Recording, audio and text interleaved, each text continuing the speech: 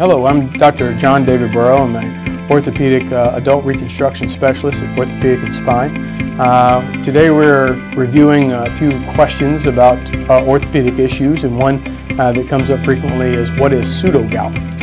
Pseudogout, much like gout, as it is named after, is a condition. It's an inflammatory state within the joint. So you get an inflammatory response that is much like gout, but gout is based off of uric acid crystals, which is a byproduct of metabolites and protein breakdown that the kidney can't secrete. And in a much similar fashion, pseudogout is something called calcium pyrophosphate. So it's a similar crystal.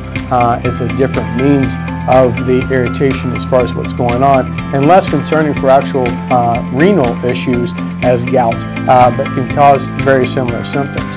One of the telltale signs of pseudogout on x-ray is calcifications of the structures inside the knee. So you'll see the soft tissues that are typically transparent on x-rays become very calcified and defined. So we know that is typically a sign of a calcium deposit from those calcium pyrophosphate crystals from pseudogout.